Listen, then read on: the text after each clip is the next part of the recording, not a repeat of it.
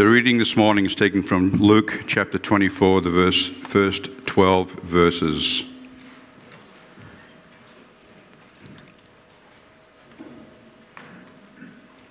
On the first day of the week, very early in the morning, the women took spices they had prepared and went to the tomb.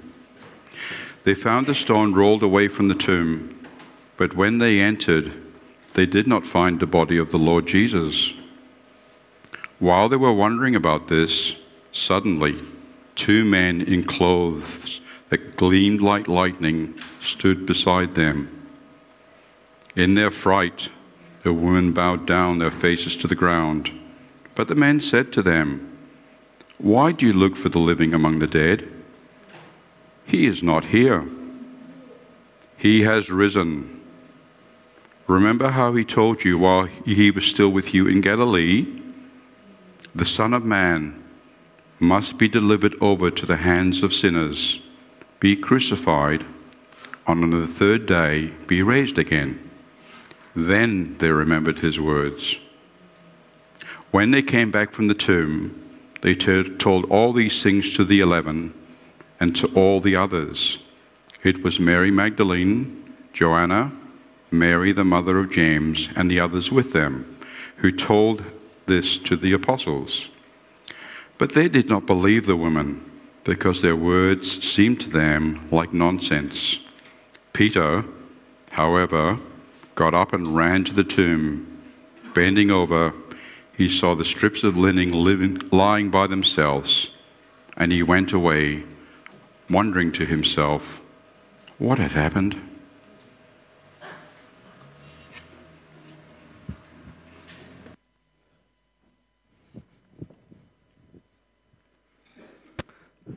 Thank you, Stuart, and good morning, everyone. It's wonderful to see so many people here today. It's a special, special day. So, as it says, Easter Sunday, He is risen. He is risen indeed. We'll get there. Let's commit this time to the Lord. Father, we thank you for the hope that we have. The hope that is assured through the resurrection of Jesus. Father, this life is not all we have. We have so much more to look forward to. Father, I pray that as your word is shared today, your Spirit would move in our midst, that you would speak to hearts in the way you alone know you need to speak. Father, we commit this time to you. We pray you'd be glorified through your word. In Jesus' name, amen. Amen. Thanks, Di. I want to begin by sharing a story of a little boy named Philip. Philip was a 5-year-old boy who received his first pet kitten. Now, it was a newborn. It was jet black with little white feet, probably something similar to this. Oh, isn't it cute? It melts your heart. You can see how the white paws stand in stark contrast to the rest of its body. It looks like it's walked through white paint. So what they did is they gave the name Boots to this little kitten. Now Philip, he adored Boots. He doted on this cat. He loved spending time with it. He watched as it began to develop and grow. As a family, they made a decision that Boots would live indoors for 6 weeks. Now the family had this enclosed porch, where it was screened off, and so Boots was free to explore. And like many other house cats, Boots would sit and watch the outside world. Now 6 weeks came and went, and the decision was made to let Boots venture out and experience life in the big wide world. And that 6-week date coincided with Easter Sunday, so this was the date the family set. So on the morning of Easter Sunday, Boots steps outside for the first time. She walks along in the grass. She, sticks her nose into the daffodils. She's sniffing around. She sees and chases her very first butterfly, running and jumping, flicking her little white paws at it as she's going along. Everything's going swimmingly. Later that day, Philip and his family were hosting an Easter egg hunt. This is when the unthinkable happened. All of the neighborhood kids had been invited. The next door neighbor, he showed up with his Boston Terrier named Pugs. Now, This is a Boston Terrier. Pugs took one look at Boots and he just charged. And before anyone had a chance to react, Pugs had Boots by the neck between his teeth. And here was Pugs just shaking this poor little kitten around like it was some old raggedy doll. Naturally, all the kids began to scream and shout. They're doing whatever they can to distract Pugs to get him to somehow release this quite vicious grip that he has on poor Boots. Finally, Pugs has had enough fun and he drops this limp little kitten to the ground. Philip goes over, he picks up Boots. He then realized that whatever life had been in that kitten, it's now vanished. Boots was dead. Philip was 5 years old, but he'd learnt a lot. Through Sunday school, he learned about a God who could heal and do miraculous things. And so he prayed and he prayed and he agonized over this kitten. He prayed, please God, use your power to bring Boots back. As the days passed, he went over and over in his mind about what had happened, and he'd wake up and think, maybe this was just a bad dream. Or maybe somehow it could all be undone. It could be erased or rewound or something like that. And yet it was this day, Easter Sunday, that Philip learned the hard and cruel truth of what we know as irreversibility. There are some things that cannot be undone. Boots was dead. She wasn't coming back. Now, all of us here have experienced something of that irreversibility, yes? We know the pain of saying a word in jest. Perhaps you're just joking with a friend, and yet we say something, and the second it comes out of our mouth, we know it's going to cut to the heart of that person. It's going to cause offense. We meant it in jest, and before we can take those words back, they're already gone. They've been said, and we can't take them back. Or maybe there's been a relationship where there's been neglect and there's been hurt. And things have been said and done and there's been no healing. There's been no mending of this hurt that's been caused. There's been no reconciliation. And as a consequence, things have just drifted further and further apart. And then you find yourself at this point where the relationship is so broken that it's beyond repair. It can't be restored. And then there's death. There's nothing as final as death. In 2013, we returned full-time as a family to South Sudan. Now, the principal of the Bible college where we served, he was also named Philip. Now, we'd known Philip for a very, very long time. That's Philip with his wife Lydia. Can you see the water in the background there? That's the River Nile. We lived right on the River Nile. In the background, you can see the huts. Okay, this is Africa. That was the student accommodation. We actually lived in a house, but that's not far from where we lived. Now, we'd only been back a few months, I think probably 2 or 3 months at best. I was teaching a class one day, and what I heard was this group of ladies wailing. It was this, this sickening thing to hear. It's this shrieking that pierces the silence. These anguished screams. They just convey this message of fear and dread. What had happened was Philip had collapsed and he'd been rushed to the local hospital. It took me about 30 minutes to walk there. On the way, I called a colleague who also lived on site with us, but at the time he was in Kenya with his family. I told him what happened, and I said, could you please ask people to pray for Philip? By the time I arrived at the hospital, Philip was dead. He was already zipped up in this white body bag. Now, as the only white person there, the hospital staff, they assumed, you must be some kind of expert. You must know more than us. We have an expression in Africa that says, in the land of the blind, the one-eyed man is king. You may not know everything, but you must know more than us. So what they said is, can you please unzip this bag and make sure that he's really dead? Now, I'll be honest, I didn't really know what I was doing. And so what I did is I checked for a pulse as best as I could. Can I tell you, Philip was lifeless. I left that hospital in a state of complete shock. The suddenness of everything, it just hit me like a brick. As I walked back to our campus, I called my colleague in Kenya. His name was Eli. All I could say is Eli, and understand, I'm choking back the emotion. I could barely find the words. I simply said, Philip hadn't made it. Just like that, he was gone. A man that I'd seen only the day before, he was gone and he wasn't coming back. How do you deal with the irreversibility of death? How do you cope with its finality? Does death just go unchecked and swallow everything in its path? Does death get to have the final say? Where's the hope in this? We're looking today at the Easter story. The resurrection of Jesus Christ. That's what we're remembering today. We're thinking through, what does it mean to us? What does it offer us? Now understand, the disciples knew something of this irreversibility. They knew something of the suddenness of having someone so violently stripped away from them. Remember, it's Sunday. On Thursday night, Jesus and his disciples, what did they do? They gathered together in this upper room to celebrate the Passover feast.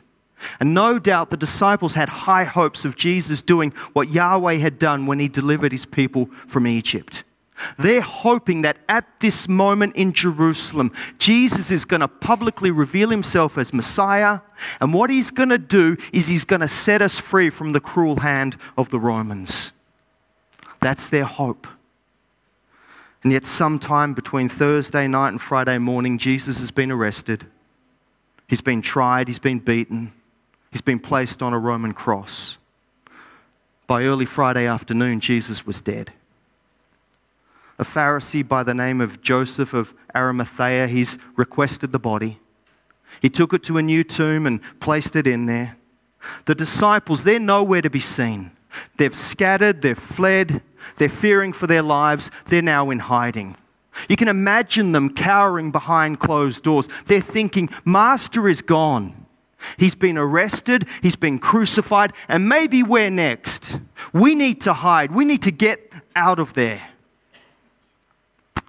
The tomb where Jesus' body was laid, they secured it with a large stone, and it was sealed by the Roman authorities. What this means is that if anyone tampers with that seal, you're going to have to answer to the might of Rome. You don't tamper with that, or you're going to end up like the person inside that tomb. That was understood. See, the disciples, they knew all about the despair and pain of irreversibility. Jesus was dead, and that was that. They know what you and I know, that dead people remain dead. Now, it's true that some Jews did believe in the resurrection of the dead, but only at the end of the age. We see this reflected in John chapter 11. Jesus says to Martha, the brother of Lazarus, "Your brother will rise again." And Martha says, "Yes, Jesus, I know. He will rise again in the resurrection at the last day." As you read the Easter stories, you see they weren't expecting this miracle of Jesus rising from the dead. The hopes and dreams they had for Jesus the Messiah, they didn't relate to some distant point in the future. They related to the here and now. We want Jesus to act. We want Jesus to deliver. That's our expectation. That's our hope. But Jesus was dead, and so too were their expectations. They accepted this irreversibility of Jesus' death on the cross. And yet something happened. Something happened that transformed them. They went from being this fearful, scared bunch of men hiding behind closed doors in their rooms to suddenly standing in the streets, boldly proclaiming the name of Jesus, even to the point of getting whipped and flogged. And so you ask yourself, what happened? What change took place that caused them, to go from being scared little church mice to being bold and defiant? The answer is simple: the resurrection of Jesus. They met the risen Christ. And you see how it shaped not only their lives, but also their message. In Acts chapter 2, Peter's preaching, and this is what he tells the people. Now remember, this is only 50 days after Jesus has died. So if people don't believe them, they can go and check the tomb, produce a body. Peter says this: God raised him from the dead, freeing him, because it was impossible for death to keep its hold on him. Later on, he goes on to say, Jesus was not abandoned to the grave, nor did his body see decay. God has raised him to life, and we are all witnesses of this fact. Later, Peter and John, they're on trial before the Sanhedrin. This is the same group of people who considered Jesus worthy of death, condemned him to death. They're standing before them and they say this, "Know this, you and all the people of Israel, you crucified Jesus of Nazareth, but God raised him from the dead." And you see this over and over and over again. This is the apostolic testimony in the book of Acts. You go through Acts, you listen to them preach. They don't preach the cross, they preach the empty tomb. Jesus is alive. That's their proclamation. We heard in our reading today that when the angels appeared to the women on that third day, they explained to them, "Don't you remember? Have you forgotten? Jesus himself told you that he must suffer and die and rise again on the third day." Now, when the women report this, they go back to the disciples. They say, "Hey, the stone's been rolled away. The tomb is empty." And what does Luke write? He says this, "The disciples did not believe the women because their words seemed like nonsense to them." Can you see? The resurrection was not a miracle they expected. It's nonsense. Dead people stay dead. They don't rise from the grave. That's what they're thinking. That's their expectation. So what we have now in this apostolic preaching is words that seem like nonsense to them now form the very heart of the thing they bear witness to. So there's no denying it. Jesus had risen. That's the only way to account for their change in behavior. They've gone from cowardice and denial to boldly proclaiming the name of Jesus. The Apostle Paul would later go on and write these words.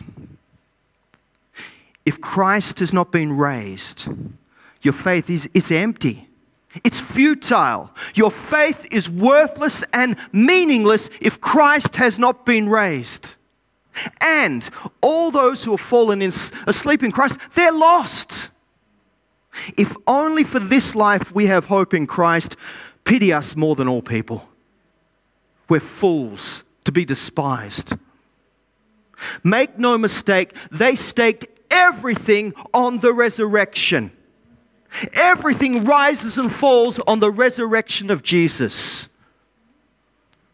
This is the thing that held them together. This was the thing that made all the difference. It shaped their lives and it shaped their message. I like what Chuck Colson said. This is Chuck Colson. Chuck Colson was a presidential aide to Richard Nixon. He was one of the conspirators who was sent to prison for his part in the Watergate scandal. He became a born-again Christian during his time inside, hence the name of the book. At a press conference after his release, he was asked this question: "What do we learn from Watergate? What lessons can we learn?" That's what the press corps are asking Chuck Colson. And here's what he said. He said, "We learned that Jesus Christ really rose from the dead." And they're looking at him and they're puzzled and they're thinking, what? What does Jesus Christ have to do with Watergate?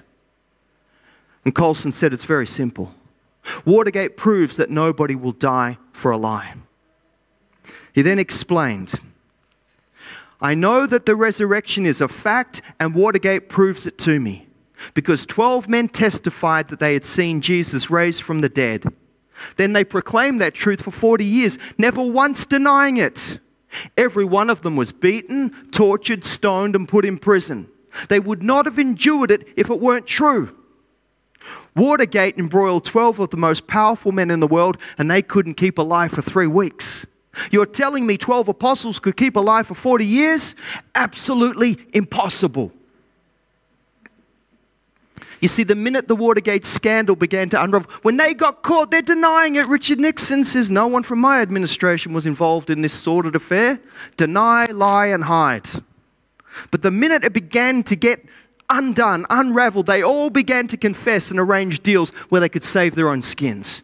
"I'll fess up to anything so long as it doesn't mean so much time in prison." I'm involved. I'm caught red-handed. I did it. Why? Because no one's prepared to take a fall for a lie. There's a Kenyan pastor by the name of Eliud Simiyu. That's him there. He claims to be Jesus. He's got a very large following. He's got a very large following. He once claimed to turn water into tea. Now, African Christians, you don't drink wine, so what do? You drink tea. So he turned water into tea. That's his claim. Last Easter, this time last year, some of his followers, what they wanted to do was crucify him to see him rise again on the third day. You're Jesus. You can do what Jesus did. We'll kill you and you'll rise again. That will prove the claim is true. What did he do? He ran to the police station for protection. Why? Because he's not prepared to die for a lie.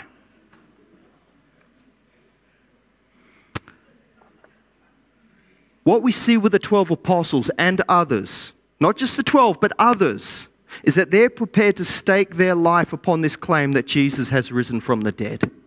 Why? Because they trusted that the one who raised Jesus from the dead would also raise them one day as well. That was their hope. That in the resurrection of Jesus, death itself had been defeated. Where, O death, is your sting, Paul would later say. Death has been swallowed up in the death of Jesus Christ. That's what they understood. Peter Kreeft is a philosophy professor. He put it this way. Why would the apostles lie? Liars always lie for selfish reasons. If they lied, what was their motive? What did they get out of it? What they got out of it was misunderstanding, rejection, persecution, torture, and martyrdom. Hardly a list of perks. No one's going to lie or die for a lie, yeah? It's not worth it. Think also about the story of James, the brother of Jesus. James became a great leader in the early church. What we know is that around 62 AD, he was put to death. He was stood before a group of people. He was asked to testify about his life. So what does he do? I'm not going to talk about me. I'm going to talk about Jesus. And then they said to him, will you deny Jesus? And his reply was, no, I won't. And they beat him to death on the spot because he refused to say that Jesus is just some ordinary man. Now, the thing that's interesting about James is that he was born of Joseph and Mary. Okay? He grew up with Jesus. And what we see in the gospel accounts is that when Jesus begins his ministry, his brothers and sisters, they're not with him, they're against him. This guy's not the Messiah. He's not the one he claims to be. And what do? They try to dissuade him. At one point, they even confess that he's out of his mind. He's loco. He's crazy, man. It's like, Monty Python. He's not the Messiah. He's just a naughty boy, as they say. But they think he's definitely not the one through whom the hopes of Israel will come. He's not the Messiah. So what's happened? It's only after Easter that you see James become this strong leader in the church. It's only after Easter that James is willing to die for this understanding that Jesus is the one he claimed to be. He met the risen Christ. That's what happened. In 1 Corinthians 15, Paul provides a list of all of those people to whom Jesus has appeared. He appeared to the 11 and then to 500. And what does James do? What does Paul do? He singles out James. He says the 11 or the 12, 500, and then James. And once Jesus has appeared to his brother James, from that point on, everything is different. I've met the risen Christ. He is indeed the one he claims to be. C.H. Dodd was an English theologian. He wrote these words. The resurrection is not a belief that grew up within the church. It is the belief around which the church itself grew up. Now understand what he's saying. He's saying that the apostles didn't invent this idea of the resurrection after their hopes for Jesus had died at the cross. Jesus is not the king we thought he would be, so let's just invent the resurrection and build everything around that. No, that's not what happened. The resurrection was their hope. It was the thing that made their faith real. It was the thing that gave them confidence. It gave them boldness, and it gave them assurance. Why? Because when they looked at Jesus and what he'd become in his body, this body that had conquered death, they realized that they too would one day be like him. That they too would one day conquer death and be raised to life in a glorious, imperishable body. And what they did is they took that hope to the grave. They saw the risen Christ and they came to realize that the very thing we think is irreversible is indeed not final. Amen? Can I tell you, this is the same confidence I see when I sit with Nola Dines. We don't know how long Nola's got left, but when I sit with her, what I see and what I sense is this confident trust that death is not final. It's not arrogance. It's not blind faith. It's this reassured peace that her Savior's defeated the grave and that death does not have the final say. It may be staring her in the face, but she knows death does not have the final word and that she too one day will rise like Jesus did as well. That's hope is just emanating from her. It's an amazing thing. And so I wonder, do you share that same hope? This hope that God is not going to allow death to have the final word. This hope that says that God will indeed bring about the purposes he has for his people. There's a wonderful passage in 2 Corinthians chapter 4. Paul says this: "We know that the one who raised the Lord Jesus from the dead will also raise us with Jesus." Please say hallelujah. "Though outwardly we are wasting away, yet inwardly we are being renewed day by day. For our light and momentary troubles are achieving for us an eternal glory that far outweighs them all." Do you hear what he's saying? He's saying the things that grieve our hearts, the things that bring us in tears to our knees, these things are only temporary. This is the hope the resurrection brings. That these things are not forever. They don't have the final say. Do you have this hope? Paul is saying all that we suffer, all that we endure, the resurrection says these things are only temporary. The glory that awaits us far outweighs it all. So much so that Paul can say everything you go through, he doesn't trivialize it, he simply puts it into perspective. It is light and momentary. That's the hope of the resurrection. One of my favorite authors is a man named Philip Yancey. He's an American journalist turned Christian writer. He's a very good storyteller. He tells a story about his wife, Janet. He said she once worked in an aged care facility in Chicago. Now, apparently, of all the residents in this nursing home, she said half were white and the other half were black. And he said they're all in their 80s and 90s, and they all live with this constant awareness of death. He said every day they'd wake up and their bodies remind them of this fact. Okay, death is at the door. Yet Philip Yancey's wife, Janet, she noticed a striking difference in the way each group faced death. Let me read it the way he writes. He says this: "As they aged and neared death, many of Janet's white clients became increasingly more fearful and uptight. They complained about their lives, their families, and their failing health. The blacks, in contrast, maintained a good humor and triumphant spirit, even though most of them have more apparent reason for bitterness and despair. Most had lived in the South just one generation after slavery and had suffered a lifetime of economic oppression and injustice. Many of them were senior citizens before the first civil rights bills were passed. What causes the difference in outlooks?